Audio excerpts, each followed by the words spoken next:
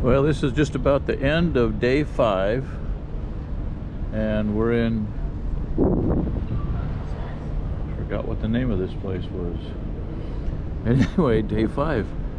And as you can see, they do some kind of logging stuff here. And there's a piece of trivia. If you look up there, that's called a time ball. And they raise it up and drop it down around 1 o'clock in the afternoon. And the ship's captains set their watches by it for navigation and stuff. So we're still in New Zealand. Getting just about ready to, I can hold the camera over the side. But we're just about ready to shove off and leave port here. So this is still up by the conservatory on the boat. And what port is this? Port? Chalmers. Chalmers.